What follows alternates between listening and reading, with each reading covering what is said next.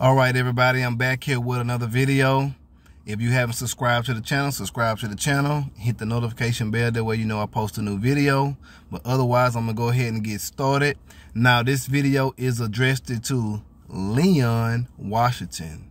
But not only him, but all the others out there who have trouble with the subject I'm about to talk about today. Now, what we're going to talk about is some scriptures that he gave just recently, and this is all about who's coming back and who's judging. So that's what we're going to talk about, and maybe I could help Leon if he believes the word of God, or if you believe the word of God. But in order for you to accept what I'm about to say or teach, you're going to have to be a believer of the word. If you don't believe what the word say, then you're wasting your time even reading the word, just so you could come to your own understanding. You got to believe what's written, because these people that wrote it, they know what they talking about. They were there. You wasn't. All right. Now, what I want to do is look.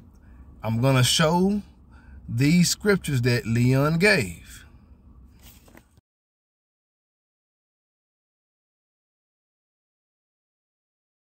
Now, I want to address those scriptures there. So what I want to do, let's start off. He gave Psalms chapter 100, and let's read verse 3. And see, the thing is, he's one of those oneness believers, right, Leon? You one of those oneness believers who got a problem with the Son of God.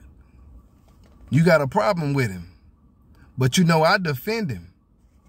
Now, let's address these scriptures that you gave, and maybe we could come to an understanding, and maybe you will understand.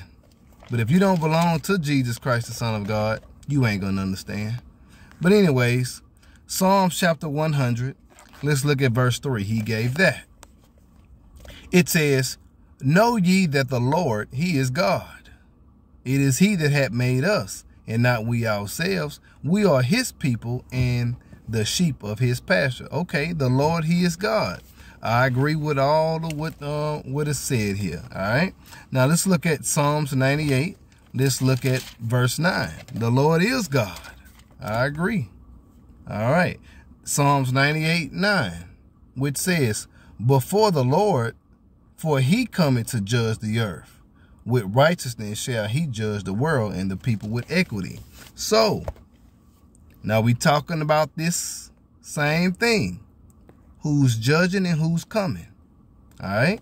Now, the Bible says in Psalms 98:9, he says, before the Lord, he says, for he cometh to judge the earth. With righteousness shall he judge the world, and the people with equity. So it says here that the Lord, in King James, to give all capital letters, L-O-R-D. So that let you know it's talking about God the Father. So he says that he cometh to judge the earth, with righteousness shall he judge. All right. All right. So God is coming to judge the earth. Okay. And it says that, and he's coming and he's going to be the judge. All right. So let's keep on going to the other scriptures. Now, remember that. Remember that. Remember the Psalms 98:9. All right. Now he gave Psalms 118, verse 27. I'm going to go back to the one in Hebrew, but let's go to Psalms 118. And verse number 27, and that says, "God is the Lord, which had showed us light. Bind the sacrifice with cords, even unto the horns of the altar." So God is the Lord. That's true. God is the Lord. Understand where you're reading from. You know what? I'm going to come back to that. Psalm 75. Psalm 75. Psalm chapter 75. Let's look at verse 7. And it says, "But God is the judge. He put it down one and set it up another." And then let's go to Psalms chapter 50. Let's look at verse 1. In verse 6, he says, "The mighty God, even the Lord, had spoken, and called the earth, from the rising of the sun unto the going down thereof. And then verse 6, and the heavens shall declare his righteousness, for God is judge himself. God is judge himself. Selah. So I agree that God is the Lord. So when we talk about the Son of God, when we talk about the Son of God, now this same God that is Lord, that is talking about in the book of Psalms, the Bible says that God, when the fullness of time come, God sent forth his Son. All right. So the only begotten Son, which is in the bosom of the Father, he had declared him. So now this God that is the Lord, the Bible says that he has an only begotten Son. Now the Bible says that he inherited all things of his Father. Now, the Bible says that God made that same Jesus who you crucified, he made him what? Both Lord and Christ. So God made his only begotten Son Lord. So when you look at what Paul said in the book of 1 Corinthians chapter 1, and when you look at, let's see, let's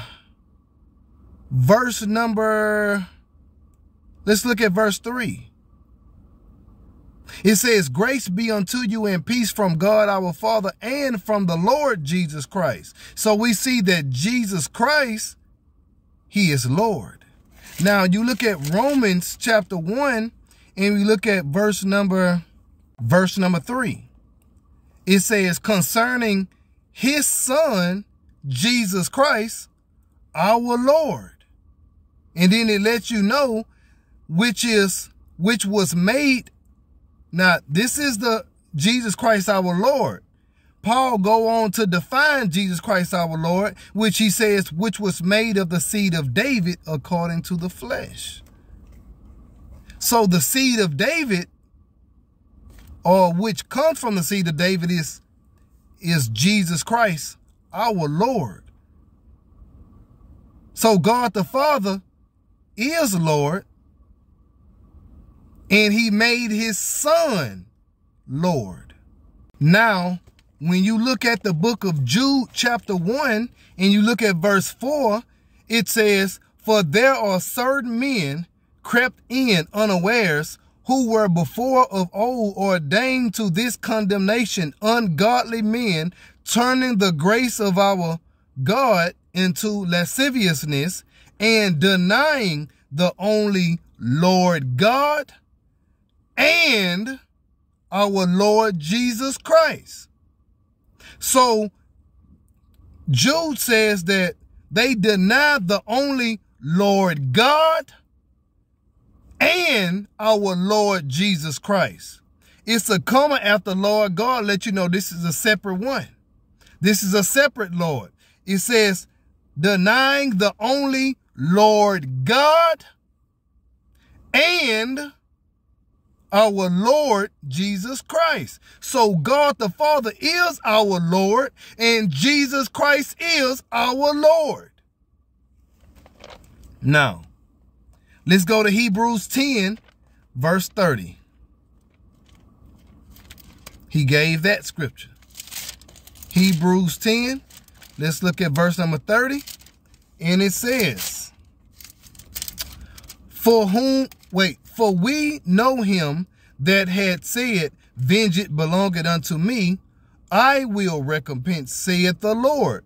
And again, the Lord shall judge his people. Now, that's a reference to the book of Deuteronomy, chapter 32, around verse 35 and 36, where it's referencing God the Father as being the Lord that would judge his people. So in the Old Testament, God the Father is called Lord. In the Old Testament, the prophets and the people then, they reference God the Father as being Lord. He is the Lord. He is God. He is referenced as Lord. And he's also referenced as being God. Okay?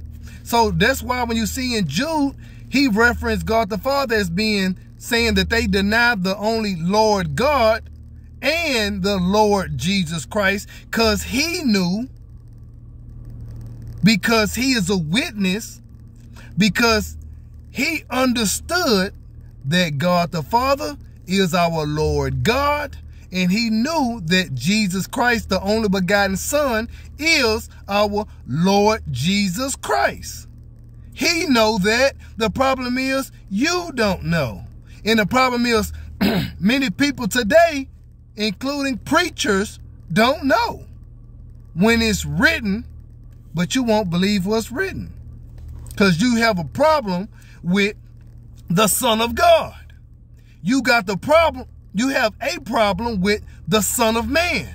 The problem is you don't accept him when he said in John 14:1, he says, you believe in God, believe also in me.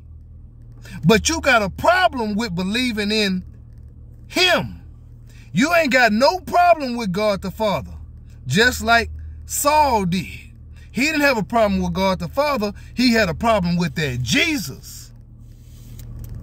See, y'all want to believe that Jesus Christ, the Son of God, is the Father, when he himself never taught that. He always said he was the Son of the Father, as well as the apostles. They said he was the Son of the Father. They know what they talking about. You don't know what you talking about because you wasn't there. You was taught by some man in the 21st century. That man wasn't there. So he don't know what he talking about. He's speaking contrary to the word of God. Now, you gave the scripture Jeremiah 23, verse 21. So you said Jeremiah 23:21, I have not sent these prophets, yet they ran. I have not spoken to them, yet they prophesied. Okay, what's that talking about? Do you know what he's talking about? He's dealing with the prophets then that went prophesying and God didn't send them. Now that happens today. I agree. But because one man believes in the Son of God, the one you got a problem with, it don't mean that this man is a false prophet and you trying to reference God not sending that man. In that case, God didn't send Paul. In that case, God did not send all the other apostles that testified of the Son of God. John, Peter. Do I need to keep going? Jude there. I mean, you trying to say all them false prophets then. Now, let's keep going. Now, ask yourself this. Who is the Son of Man? Is the Father the Son of Man? Or is the Son of God the Son of Man? Matter of fact, can the Father be the Son of Man? I believe the Bible says God sent his own Son. He sent his Son. So it's either you're going to believe the scripture or you're not going to believe the scriptures. The Bible says in John 3:16, you should know it. Everybody know it. For God so loved the world that he sent his only begotten Son. The Bible says in 1 John 4:14, for God sent the Son to be the Savior of the world. What's so hard believing it? Why is that so hard to believe? For God so loved the world that he gave his only begotten Son, that whosoever shall believe it in him shall not perish, but have everlasting life. You don't want everlasting life? Why can't you believe in the Son that God gave? Why can't you just believe in him? The Son said, if you believe in God, believe also in me. You deny him, he gonna deny you before his Father in heaven. That's what he said. If you deny him before men, he's gonna deny you before his Father in heaven. Look at what Jesus says. If you deny me before men, I will deny you before my Father in heaven. Do you want access denied to the kingdom of God? Is that what you want? Access denied? In the book of Luke, chapter 21,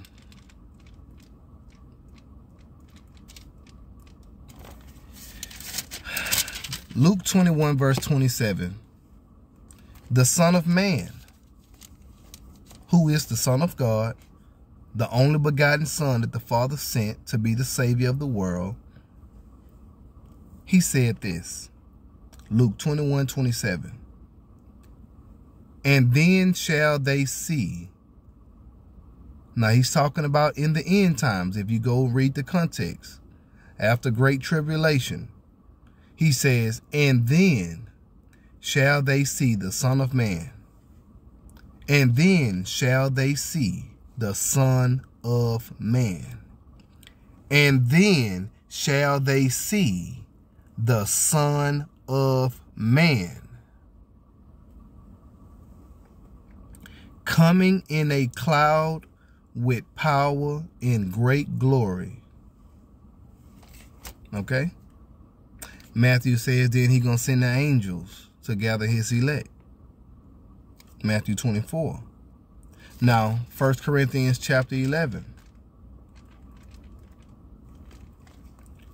1 Corinthians chapter 11. Ask yourself, who died? Did the Father come down here and die? Was that the Father that died on the cross? Or was that the Father's Son that died on the cross? 1 Corinthians chapter 11, verse 20, let's see. Verse 26. For as often as ye eat this bread and drink this cup, ye do show the Lord's death till he come. Who died? Who suffered death? Was it not the Son of God that suffered death? Is not the Son of God Lord? You want to say the Lord is the Father, but yet the Bible says the Father made his Son Lord. You don't want to accept the Son that's been made Lord.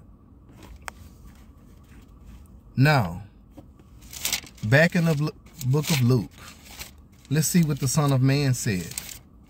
The book of Luke, chapter 9, verse 26. The Son of Man said this.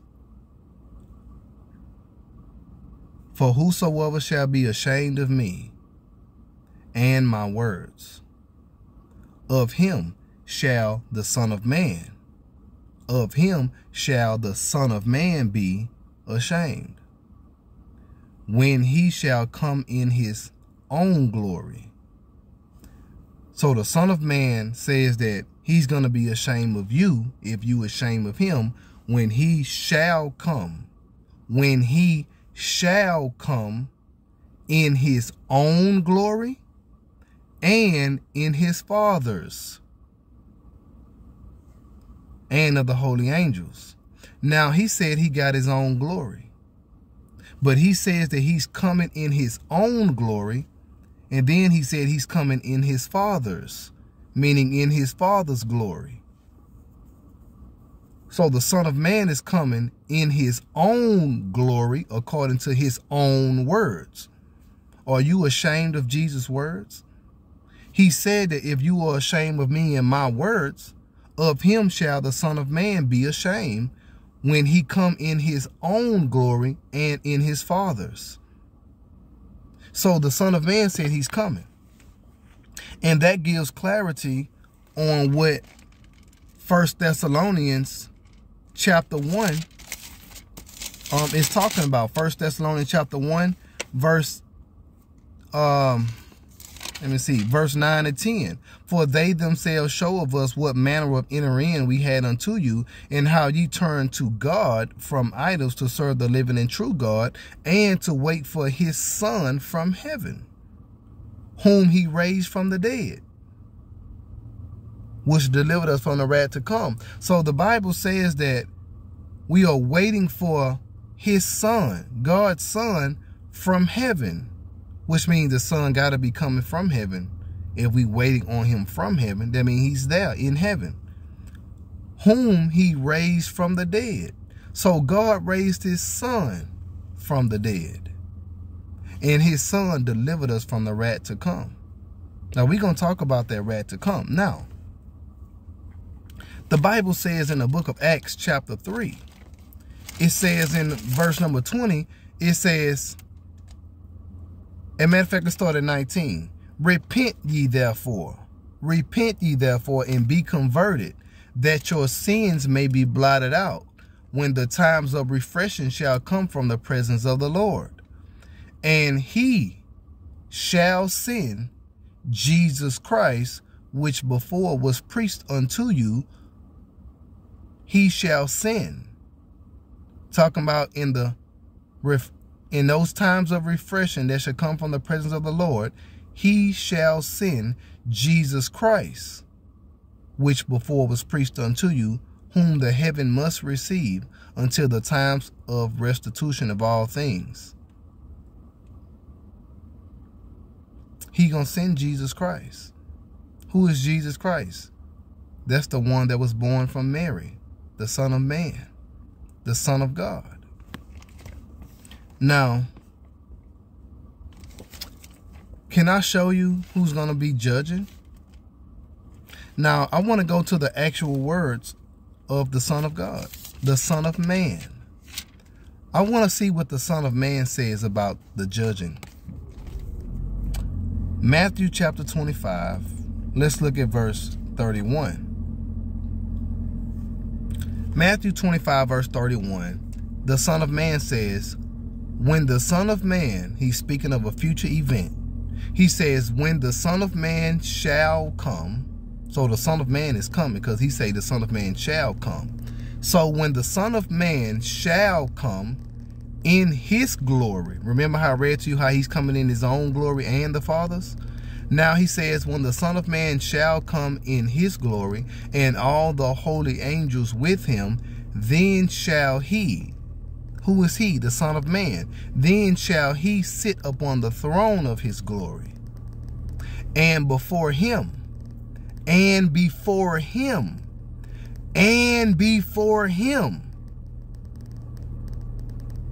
shall be gathered all nations. And he shall separate them one from another, as a shepherd divided his sheep from the goats. So before him is going to be gathered all nations. Before the Son of Man is going to be gathered all nations, and the Son of Man is going to separate them as a shepherd divided the sheep from the goats. And he shall set the sheep on his right hand, but the goats on his left. Then shall the king. Now he references himself as being king. Then shall the king say unto them on his right, come ye blessed of my Father. So how is this the Father when he says, come ye blessed of my Father? The Father don't have a Father. The Son has a Father. The Son of Man, the Son of God, has a Father.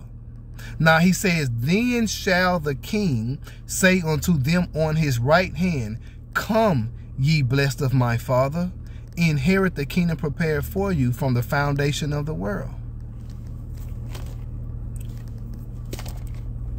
Are you going to believe that? If you ashamed of him in his words, and this is his words, if you ashamed of his words, he's going to be ashamed of you before the Father. Do you want access denied? Now, Jesus Christ is going to be the one that's going to bring out God's wrath. Let's look at Revelation chapter 6. Revelation chapter 6. Let's read starting at verse number 14. And the heaven departed as a scroll when it is rolled together, and every mountain and island will move out of their places, and the kings of the earth, and the great men, and the rich men, and the chief captains, and the mighty men, and every bondman, and every freeman hid themselves in the dens and in the rocks of the mountains, and said to the mountains and rocks, fall on us, and hide us from the face of him that sitteth on the throne, comma, so it's a separation, and from the wrath of the Lamb. Hide us from the face of him that sitteth on the throne, and from the wrath of the Lamb. For the great day of his wrath is come, and who shall be able to stand? So the Lamb has some wrath, and they trying to hide from the face of him that sit on the throne, comma, that's a separation, and from the wrath of the Lamb. And that brings clarity to 2 Thessalonians chapter 1. 2 Thessalonians chapter 1 at verse number starting at verse 7. And those scriptures say, all right, here we go. It says, and to you who are troubled, rest with us, when the Lord Jesus shall be revealed from heaven with his mighty angels. We read that not too long ago. He's coming with the angels. He says, when the Lord Jesus shall be revealed from heaven with his mighty angels, in flaming fire, taking vengeance on them that know not God, and that obey not the gospel of our Lord Jesus Christ, who shall be punished with everlasting destruction from the presence of the Lord. So the Lord Jesus is coming in flaming fire. Revelation 6 says those men were trying to hide from the face of him that sat on the throne and from the wrath of the Lamb. Matthew 24, the Son of Man says at verse number 30, and then shall appear the sign of the Son of Man in heaven, and then shall all the tribes of the earth mourn, and they shall see the Son of Man coming in the clouds of heaven. They shall see the Son of Man coming in the clouds of heaven with power and great glory. And he shall send his angels with a great sound of a trumpet. And they shall gather together his elect from the four winds, from one end of the heaven to the other. And also, now when we talk about God judging, God is still judging. And God in the Bible says in the book of Acts chapter 17 verse 31, because he had appointed, as a matter of fact, start at verse 30. And the times of this ignorance God winked at, but now commanded all men everywhere to repent. Now God now, because he, talking about God, had appointed a day in the which he will judge the world in righteousness. So God, he's going to judge the world as the Old Testament scripture says in Psalms. He's going to judge the world in righteousness. But the Bible says he's going to judge the world in righteousness by that man whom he had ordained, whereof he had given assurance unto all men, in that he had raised him from the dead. So the one that he raised from the dead, God gives assurance to all men, because he's going to judge men by that man whom he ordained. And that's the one that he raised from the dead. So God is still judging but he's judging by that man. The Son of Man said in Matthew 25, all nations was going to be gathered unto him, and he was going to separate them. And then you keep reading Matthew 25 from 31 to 46, you will see he's going to, you got the sheep going with him to the kingdom that was prepared for them. And then you got the goats that's going to be sent off to the lake of fire that's prepared for the devil and his angels. So when Jesus say he's judging, and then the Bible says that that he's judging by that man, well, God is judging by that man. That man, understand that that's the Son of God. The Father and the Son are one. All right. They are together. The Father has a Son. The Son is his word. So God is still judging by his word. And the Father's word, we know that was made flesh. And that's his Son, Jesus Christ, the only begotten of the Father. All right, now one more thing. Look at this, what you said. So that man, is he going to be the judge or the world going to be judged by him? Now think about that. Is that man going to be the judge or is the world going to be judged by him? So if that man is going to be the word, if that man is going to be the judge, it's obviously that a judge judges people. So if the world is going to be judged by him, that means the world is being judged by a particular person. So it means the same thing. What you trying to say or ask is confusing, and you stirring up confusion.